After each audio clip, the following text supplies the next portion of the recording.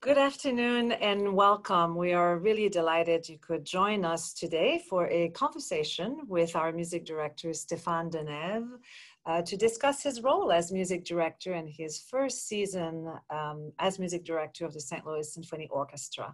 We're deeply grateful to the Stewart Family Foundation and Worldwide Technology for making this program possible, and truly deeply, deeply grateful to you for your engaged participation, for your support, and the many ways that you inspire great music in St. Louis. These have been challenging times, but we know that you've been here with us, and we truly appreciate everything you do to continue to make the St. Louis Symphony Orchestra one of the finest in the country here in St. Louis. You'll find, for those of you who are less familiar with Zoom, there's a chat room where you can ask questions.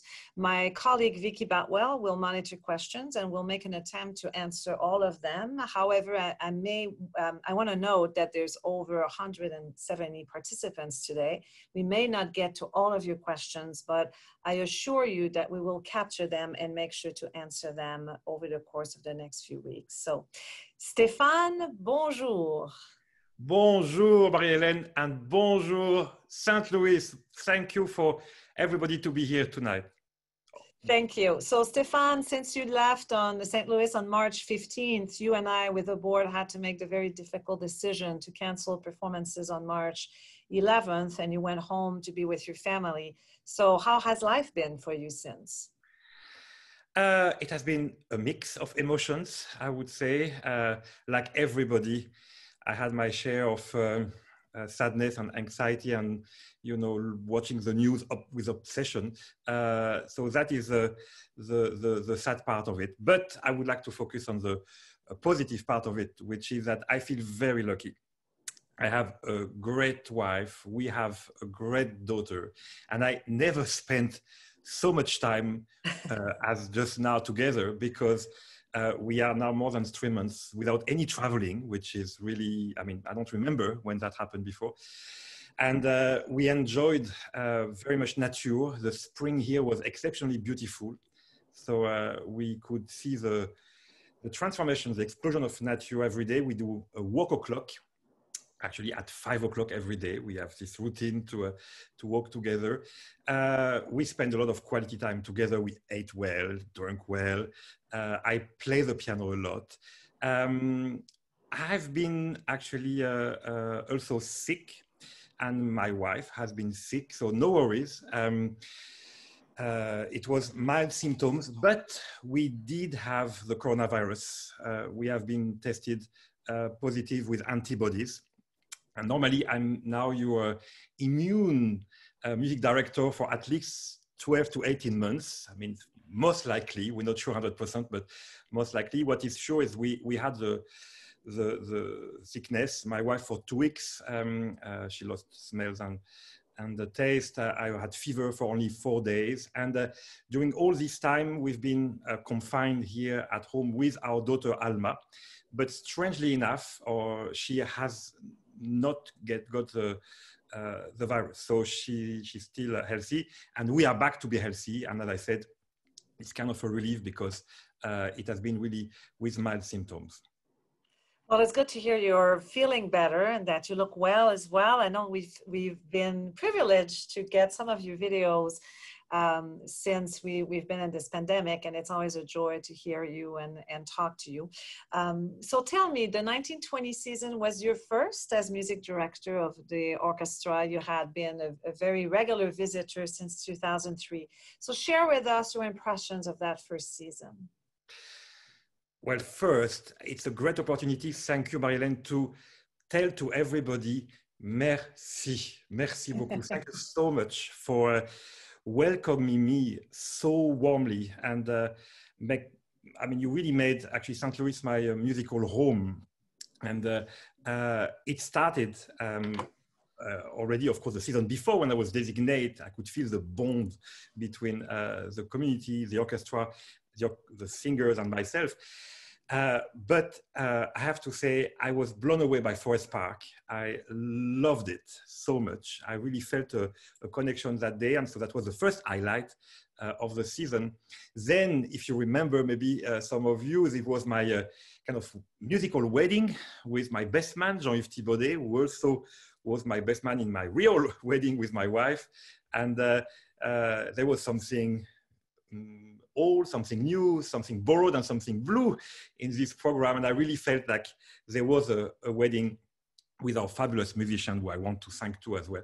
And after that, we did Malo 2 with the chorus. And I was so pleased in Forest Park to have my first actually collaboration with In Unison chorus, which I treasure. And after that, we did well, the New Year's concert was a lot of fun, I have to say. Also, we welcome on stage John Williams, my hero. And that was a very, very, very special moment for everybody present, and certainly for the musicians and myself. And we recorded Brahms 4. We went to the Carnegie Center in Illinois. I can tell you now already, because I had a lot of time to do the edits of this recording, that it's, if I may say that myself, of course, the playing, let's speak about the playing. The playing of the musician is exceptional. It's so good.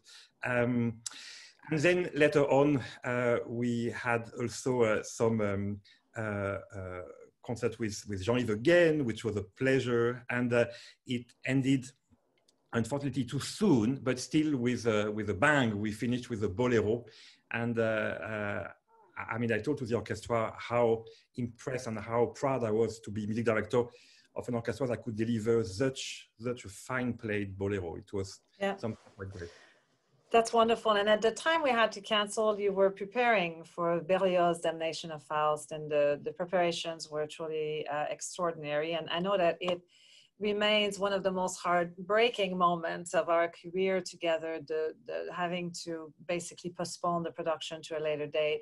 But tell me, you knew this orchestra for close to 16, 17 years as a guest conductor, becoming music director. Tell us what's so special about this, so unique about this orchestra. Indeed, it has been very organic because I know them since a very long time. And I was always coming back for one reason, because I loved it, because I love making music with them.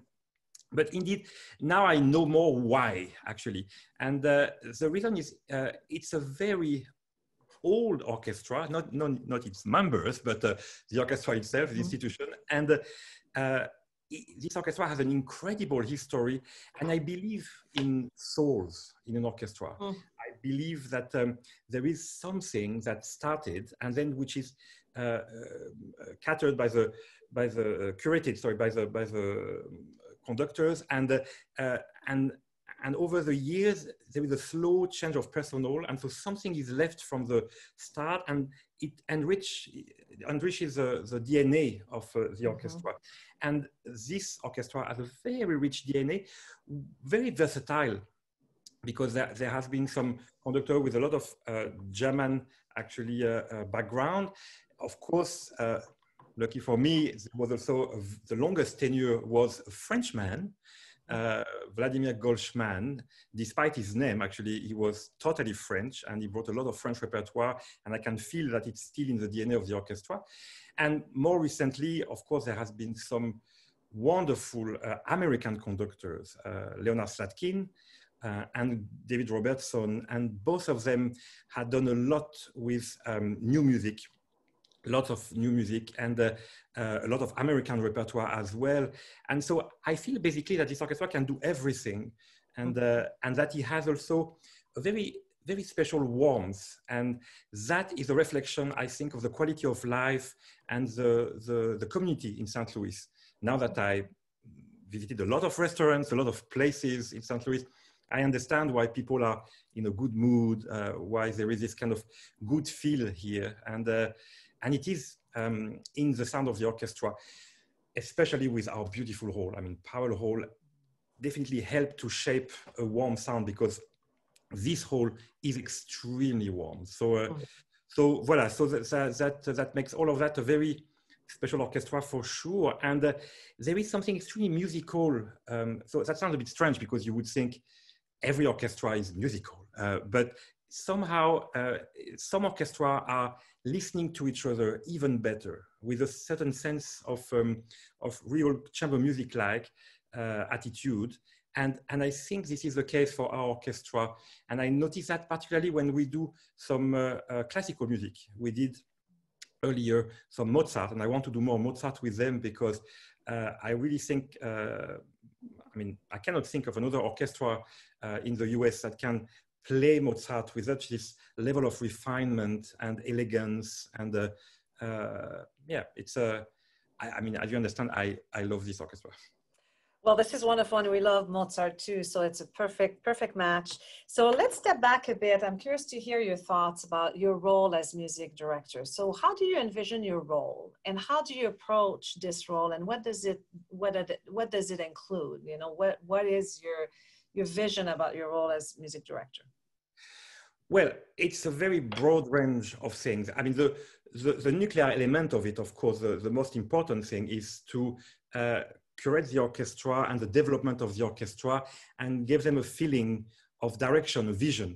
So definitely my first role is to create this intimacy, this understanding with the orchestra musicians that we feel we built something special, special sound, special attitude, special interpretation for every piece. I would say, for instance, recently we played another highlight, by the way. We played Beethoven 9th Symphony, and I was very happy to build a certain type of Beethoven playing, and I think we'll continue in that style and research about Beethoven. And even if it has been played many times, there's always something new to do.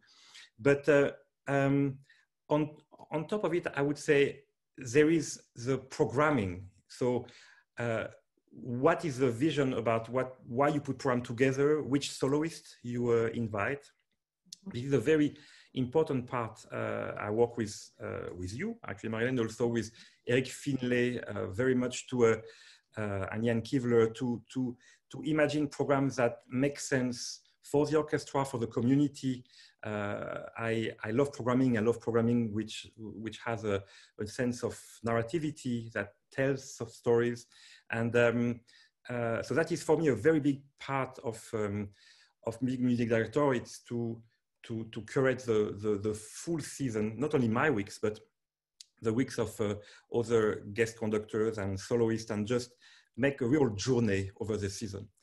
And then, obviously, there is the communication with the people we make music for. And I particularly love that aspect. As people know, I love to speak, I'm afraid. And I love to communicate on stage with our audiences, and to create a link with them also off stage. So I'm very happy because our great staff and you, Marie-Hélène, you organized a lot of wonderful meetings and sessions where I could discover and be introduced with a big part of the community. And that is also for me very important because I turn my back when I conduct, right? I'm obliged to face the orchestra, and I feel obviously the energy behind me. I feel the listening, but still I don't see the audience, and so I love to start a concert facing the audience, looking at everybody, and just try to connect and kind of break the possible little glass window in between the audience and the stage. For me, we are here to celebrate something together, and it's really a way to connect, to maybe even change some passive listening into active listening. You know, so I try to tease or to explain why I love a piece, why we decide to do that. I feel I'm like a sommelier, just explaining, you know, a wine and what flavor you may feel and this kind of thing. So I love to communicate, and for me it's a very important thing as well to be in sync, actually, with the city and with the people, especially, for instance, with what happened recently with those very tragic events. So does the audience surprises you sometimes? I mean, do you come on stage with some expectation and then they surprise you either by their openness or either by the silence, the way they listen? Or do you have times where you are that this may influence the way you conduct and approach an interpretation? Actually, this little speech that I usually do on top of every concert is really a moment for me to jauge, to just feel a little bit what is the energy. And I have to admit, of course, that for us, which is against social distancing, but more people is better. Like you really feel that I love, of course, to have on stage and to see a very packed house. We had some last season, like the Beethoven 9 or the John Williams concert was totally packed. And it is an incredible energy, and it really influences you, definitely. It gives you a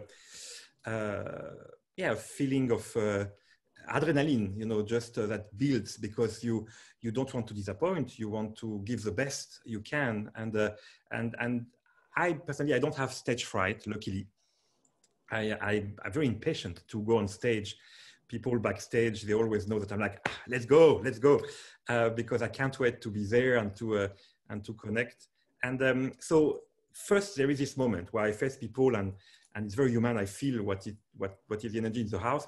But then it's very interesting, because then I really, when I conduct, I really feel if the audience is with me. Somehow we go on a journey. I really feel sometimes we sail on the sea, and I can really feel if there is a gentle breeze, or sometimes when a piece is less well known, or when there is a piece that could be less powerful at the moment, you really feel the audience actually just losing a bit of concentration, and you hear a little bit of moving, of people moving their programs, or just slightly coughing, or this kind of thing, which I'm very curious what will happen, by the way, now with coughing. I hope people will never feel bad to cough again in a concert hall. It's normal. It will happen again. But I can then sometimes react to that. You know, I just feel, okay, I have to maybe just slightly push the tempo, or make a little dramatic rupture. It's a bit like when you conduct an opera. I used to conduct many operas. I was actually kind of an opera conductor at the start of my career. And you really feel when you conduct an opera that you have to help the drama, and to kind of create some rupture moments, some effects, dramatic effect to create suspense, or to create excitement. And so sometimes it happens in a concert that way as well. I react to the energy behind me. So let's talk about how you prepare with the orchestra. I mean, there's great lessons in leadership that can be learned from orchestra conductors. So as you step onto the podium, how do you get the orchestra to prepare for a program? What's your approach? Well, the first thing is people sometimes don't know how short it is. We usually rehearse with 4 rehearsals. So a rehearsal being 2.5 or 2 hours. Sometimes we have 5, but it's often 4. And it's really not a lot of hours. So you have to come with a plan and know exactly what you want, especially when you have in front of you an orchestra of the level of the St. Louis Symphony. People come very prepared, they're very professional. So they individually prepare their part, they know what they want to do, they know it technically, but they also have some ideas. And the thing which is very important, I think, is the first reading. I usually try to read at least a movement, if not the full symphony, just to have this almost animal contact, like to just, you know, like you would ride a horse for the first time. You just want to feel the spirit, to feel what the horse can give you first. You have to accept. And then, I'm afraid, I often interrupt to say what I would like. And I'm laughing because ideally, in a perfect world, a conductor, he or she should just express everything only with the hands, with the eyes, with the energy. But it's not always possible. So you have to sometimes verbalize what you want. And I love to explain sometimes my imagination, you know, and I love the sensations. So I'm a conductor who, maybe because I'm a French conductor, I like to do like in the Baudelaire correspondence, famous poem where Baudelaire says that the perfume, the color, and the sounds are responding to each other, are answering each other. And I feel the same for me. When I conduct, I want people to really have many senses experience, to almost smell the perfume of the music, to have some visual, even if it's not precise, obviously, but to have some kind of sensations as well in the visual way. And I try to communicate that to the orchestra. And sometimes I speak too much explaining that, but because it's very important to me to have people just understand why I'm doing something and what is the reason. And so that's how we do. And then we have a dress rehearsal where we read everything without stopping. And normally we're good to go, but every concert is different. And I love that every concert is fresh and is, for me, still a part of the process. You know, we need to play perfectly something. So every concert is just continuing the process of making it better. So I've watched you in rehearsals, and what does you describe as getting all the senses around the music? It's wonderful to watch, but also you're very invested in uncovering the narrative of the music. So, and the theme of this season of it was the Franco-American connections, and we could find that thematic connection through all of the music you program. And I love this, to go outside of our immediate works and just continue to understand the various ramifications of music. And on that topic, I'm interested to talk to you more specifically about works that you might present with the orchestra that are more familiar and where you may have a different approach to the interpretation. And I'll use an example where this season, when you brought a performance of Beethoven 9, you had very, very, very clear ideas about tempi for this piece, which is of course very well known and has been done many, many times, and which is probably one of the key pieces of the repertoire that most of you musicians have done, you know, in school, as you know, later in life. How do you approach shaping an orchestra to give you the interpretation that you have in your head, and when it's actually such a standard work that it's almost automatic? They will do it from a certain way, but your way is not the expected way. So how do you get them in 4 rehearsals to shed what they've acquired over years and years and years and go into a different direction? Thank you for the question. First, the fact is, I want first to say that I'm not somebody who wants to have a provocative interpretation. I believe I have a reasonable ego, I'm afraid, but not the kind of ego, I think, that wants to be different for the sake of being different, just to put my stamp on a piece or something. Really, it's not my case. I feel so much, I'm a servant of the composer, but so much, really. I feel that's why we are there. And the truth is in the text.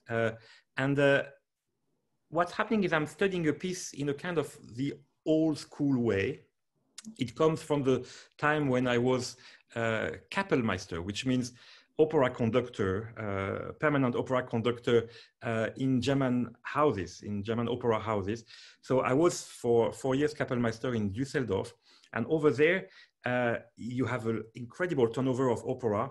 And if you want to work with the soloists, the singers, you can do it, but you have to do it yourself, playing the piano so often. So you have to just know the piece at the piano yourself, and just sing the other part where the other singer are not there. You work with one and not the duet. And this has been a wonderful way to learn how to reduce scores on the piano. So on my piano, there are always orchestral scores. And now, thanks to you, by the way, thank you. People should know that I have a new piano in my dressing room in St. Louis.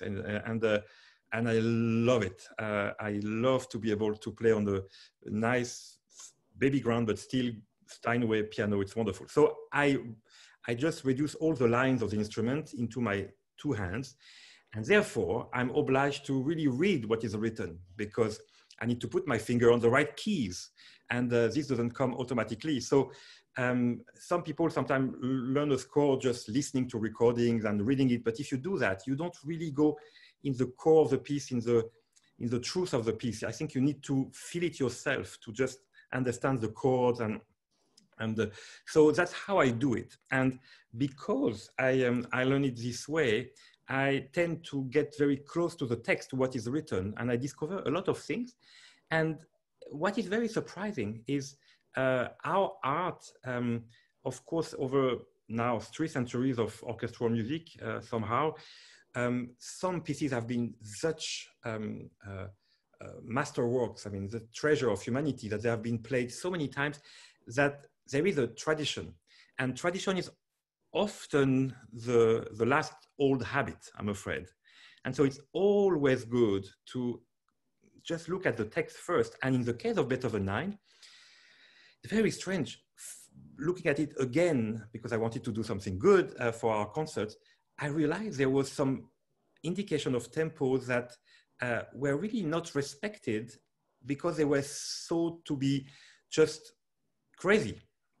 And one by one, there were 14 tempo indications that were difficult to understand. And I just tried to go into the process of Beethoven and why he wanted this tempo.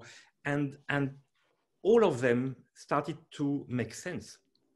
And what is very strange is that there are hundreds of recordings of Beethoven 9, and I don't think there is really any that just offered me what I imagined looking at the score.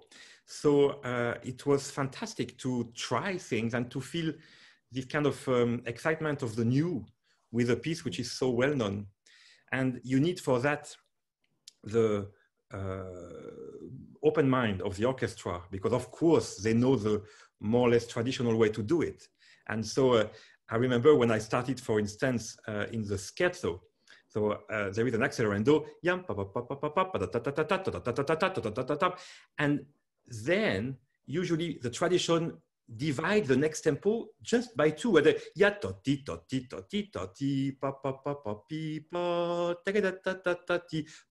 and I've always been annoyed by this tempo. I always thought like, this is so repetitive and it sounds a little bit like almost pompous, like, you know, almost like pomp and circumstance, which is really not the spirit of Beethoven in this, you know, urgent symphony and crazy symphony. And then I really thought, okay, I need to try to do exactly what is written, which it seems nobody does, which is to accelerate to exactly the tempo. I mean, for the technical aspect, it's quarter equal quarter, so it's continuous.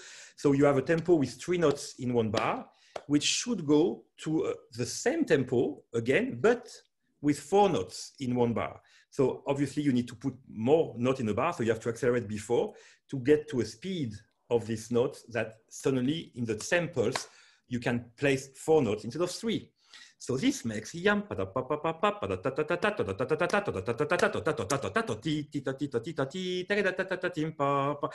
and suddenly I thought, oh my God, this is really the kind of revolutionary feeling. This is this kind of anticipation of the march to the joy at the end of the symphony. And it made totally sense. And I could not even now imagine it otherwise. It has to be like that. And it's what is written.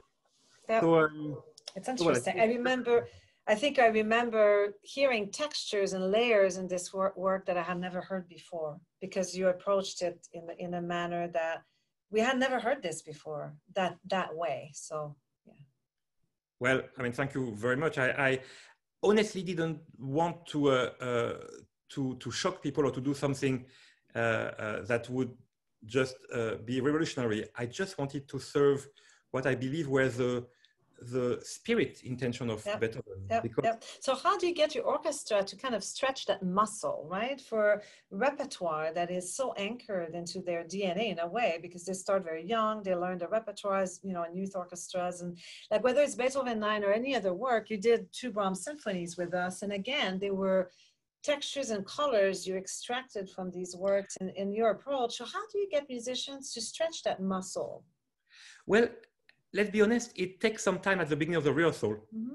I remember when we did the second symphony of Brahms, I wanted this to be just very, very free and quite a little bit rubato, more than usual, and sort of Viennese in a kind of sense of valsy feeling. And I remember discussing with our fabulous, really fabulous principal flute, Mark Sparks, and he said it took us actually a few rehearsals to just understand what he wanted to do exactly. And it's not right away, I wish, but and in this case, for instance, in this Brahms 2, it's very interesting because the musician put on the table something, and I still need to accept it first before I kind of sculpt it in a different way. It's a living matter, so you know it comes in a certain shape, and you have to react to this shape first. And that is a fascinating process, I have to say. It's a lot about your own conviction. Mm-hmm. I think if you're really totally convinced and you hear it in your head so much, it's kind of a telepathic experience. I find that extraordinary. I must say I'm a very Cartesian French, 2 + 2 make 4. I don't believe in paranormal, but conducting is maybe the closest experience to proving telepathy, because you really sometimes just imagine something so strongly in your head that you influence the mood, you influence the phrasing, and without clear indication, something really like imposed, like, just you are, and sometimes it's enough. I mean, it's like in life, huh? We all have had some first dinner with somebody we wanted or to love, and then you feel the energy, the flow is easy, and sometimes it's not, and it's all about this flow in between people, and that's the same with an orchestra. There is a lot of love around, and passion, and it can go wrong for the same reason if you just don't communicate and don't just shape your vision naturally. But it has to be natural, I must say. If it's force, if you really have somebody to play with a wrong fake accent, it sounds like it. Yeah, that's beautiful, and it's clear that for you, building that trust and the listening and enable your orchestra to step forward with their own interpretation, which comes to match yours, seems to be very important. Let's talk a little bit. I'm keeping an eye on the clock, but wanted to hear your views about new music, because your approach when you're bringing a work that the orchestra has never worked on or never played, with the challenges sometimes composers write for certain instruments, and sometimes it creates enhanced difficulties because your players might say, well, you know, that register is really hard on my instrument, or this or that. So what's your approach with them when you read a new work, and what's your approach in general to selecting, you know, composers that you're going to want to commission for future works? Well, to start with, I think the leadership of a conductor changed over the years. It was born in the 19th century, in a time where there were, unfortunately, really clear social class, and somehow the conductor was a little bit of the boss in the old school way, and the musicians were the workers obliged to do what the kind of king, you know, imposed. And luckily, this changed totally. I think now there's no secret, of course, to be a good leader, but for sure, I think what is necessary now is to be honest, and to be interacting with respect, and also show your vulnerability. So it is important for me that musicians understand that I don't have all the answer, and that they have to propose me also some solutions that I may not have thought about. And it doesn't all come from me. It's an interaction. And when we do something which is very new, I try. It's not easy because I still in a part of my life, I think, where I'm very much into showing and wanting what I dream. And I think there will be a time later in life, it's a big journey, where I will suddenly accept more what people give me and maybe be better doing that for sure. But at that moment, I still try, when it's a new piece, for all of us, for instance, to really listen. I mean, in orchestra, listening is key for the musician, for the conductor. It's all about listening and connecting through really a very, very intense listening. But what is important for me is also the repertoire that we bring to the orchestra, and I'm very proud of the new pieces we brought last season and the reaction of the audience. You know, I started my season with Jennifer Higdon, Blue Cathedral, and Kevin Putz's Virelais, and I was very pleased to see that the audience reacted well, it seems to me, to a certain type of music that I want to bring, which is a very melodic new music, a music that has a very big emotional impact right away. And so I was very pleased with the reaction to the Connaissance concerto. You know, I love this composer, Guillaume Connaissant. And so we played the piano concerto with Jean-Yves Thibaudet. We played the saxophone concerto with Timothy McAllister. And I was very pleased as well with some other pieces like Anna Klein. I love this piece, This Midnight Hour. And, you know, it's for me very important to select pieces that have just been premiered and decide which one needs to be played again. When you do a premiere, a real premiere, world premiere, you cannot really be sure that this will be a great piece, because every composer, even the greatest one, have done some pieces that are less good or even boring sometimes. So we can forgive some composers to deliver sometimes some pieces that are not up to even their standard. But if it's not a premiere, then it's very important for me to choose pieces that can touch the heart, and especially melodically. I come from the opera tradition, and for me, music has to sing all the time. That's wonderful. We have a few questions, so I wanted to read a few. Which conductors of the past 40 or 50 years do you most admire, and for what reason? I will answer this question. Thank you for this question. It happens that I mostly like people from before.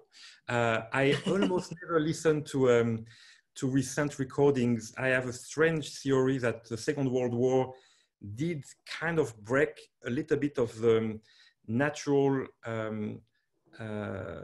meaning of music in the world.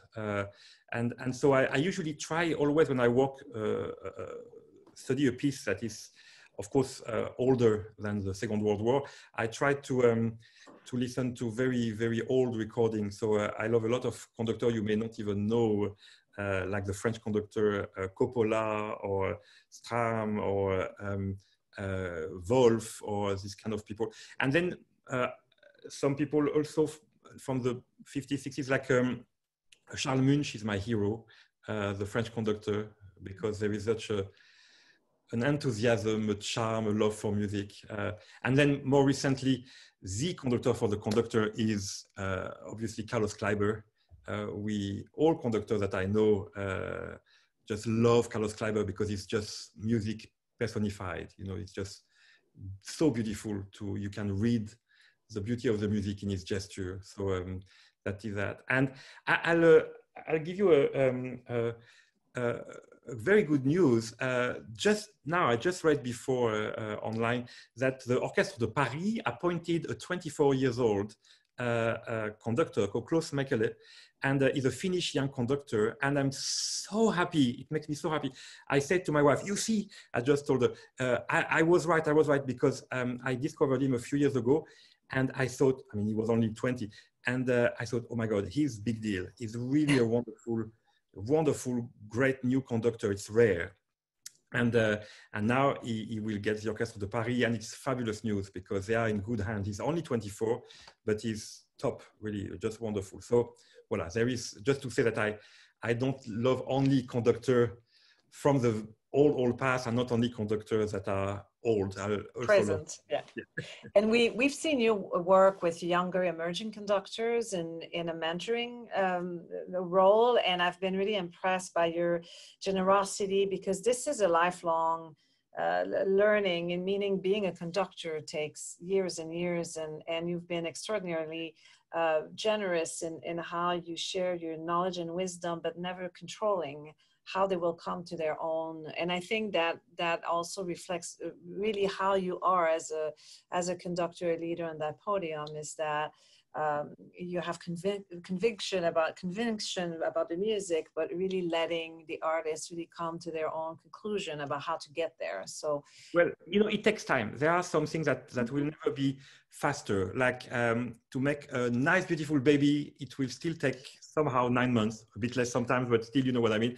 And to make a very good wine, you still need years.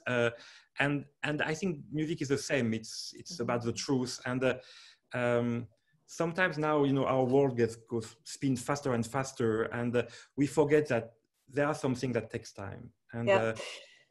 And we have still. Yes. We still have 15 minutes, so there's 3 topics I want to touch on, and one that relates to what you just said is, as a conductor artist who continues to mature and evolves, what are your dream works? What are projects that, now that you're about to approach your 2nd season as music director, thinking of the future, what are the projects that you would want to do, and that, in my career I must get to do these works or these programs? I'm not really a kind of bucket list guy, but I would say there is a dream, of course, which is that I admire a conductor like Kusevitsky, who has, he was conductor of the Boston Symphony in the, I believe, 40s. 40s, yeah.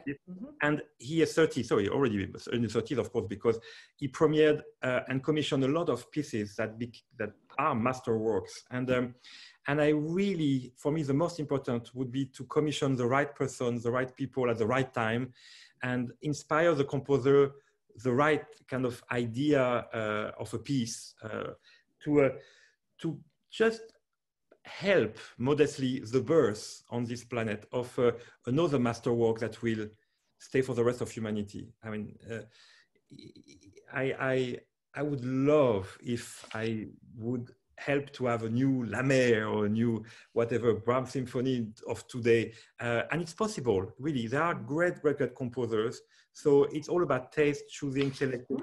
So this is for me a special dream. It's about the new repertoire, music of our time that is really as great, if not greater than the past. And I have hopes. A lot of people, I must say, think that the golden age was before.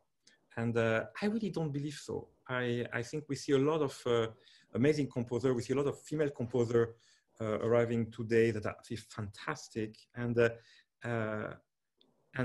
yeah, I believe there is a lot of new music to love and to discover. That's beautiful. And I know as an opera lover that you have also big dreams of projects you'd love to bring to St. Louis at some point. Well, we have at the end of this next season a huge one, which is a wonderful Turandot of Puccini, which is an opera I love, one of the very first I heard and saw live. And I just hope that we'll be able, of course, by then, I'm an optimist, to bring everybody on stage and a packed house together, and that we can enjoy this fabulous opera. So yes, I do love big pieces with vocal artists and big choruses and great soloists, and yeah, that's something that we continue to do for sure. Wonderful. So let's touch a little bit on 2021 season. We have a few questions, and you and I, with the team and with the support of our board, are really thinking about what to offer our audience in the 2021 season. And we are going to make an announcement sometimes around August 3rd about the shape, especially of our fall season. And we do plan to come back to give live performances, and we have a medical team on site, infectious disease specialists who are advising us on building procedures on how to bring the audience back and how to sit an orchestra on the stage safely given the existing restrictions and given what we know and don't know about this virus. So we've been at work, and I know that you're developing various scenarios for the fall, but that would try as much as possible to preserve the existing programs that you put together, whether they are programs you conduct or whether they are programs that are going to be guest conducted. So let me ask you, someone asked a question, if your approach to live performances and listening to your audience would change as a result of the pandemic, and what has this crisis, if anything, has it changed the way you would approach a live performance or the way you conceive programs or concerts? Well, some people believe the world will never be the same, and make some comparison almost with, after the terrorist attack, after, in the airport now, you have to pass a metal detector forever. This will never change, and this kind of thing, except, of course, if technology would allow something different. But basically, you still have to have these new ways of doing things. I really don't believe so. I believe that, look, in 1918, there was a big pandemic, there was before, and people at some point came back to hug and kiss and be together and be close and enjoy proximity. And I think this will come back at some point. We need, of course, to feel safe. Hopefully, when the vaccine will be there, that would help a lot. But I'm absolutely sure that that this will come back. So now, I believe this plan B that we have, that we work on, and all these programs with basically the idea is to have smaller, orchestras on stage and to do shorter concerts that you can repeat. And obviously you will have less people in the hall. So for me, this is just for limited time. We will, of course, safety is first and health is first. So we will do everything which is good to be welcoming our audience and for the musicians to have, of course, no risk at all. But I believe things will go positively. Here in Europe, it's changing a lot already. Every week, somehow, things are improving. And I will conduct here in Belgium Beethoven 7 in July, the 2nd of July, just to experience the distancing and see how it works. I spoke this morning with my dear friend Nikolai Snyder, who was in Lyon, and he was actually also doing Beethoven 7. And he said, he explained to me, I was so curious, so how it is to have musicians so far away from each other. And he said, well, it's not easy for the bands. The woodwinds are so far, you don't hear them very well. And he told me things that, for instance, there is an issue, of course, with now the violins, for instance, the strings, people cannot share one stand. Mm-hmm. Not So one stand. they have one stand each, but then there is a little issue with turning pages because you cannot rely on your partner to turn the page while you still cover the end of the page. And so that was funny. We laughed. That would be like a tap, just time for people to all turn the page. But that we can resolve. It's just a joke. So I think we will just do, for me, what is important is that the music is there. So we do everything which is needed to be safe, to make people comfortable, people at ease and feeling really safe. But I'm sure that we will progressively come back to what we know, because this is the human way. This is what we need. We need to be together. We need to share that. We need to, to just have this experience together of feeling the wave of music, being close to each other. And so I'm very hopeful that the world will go back to normality for that, for this human aspect, for sure. Yep. Thank you. That's very inspiring, Stéphane. Two final questions before we close our conversation. One participant wanted to know whether you sometimes you conduct without a score. And does that happen? And under what circumstances would you not use a score?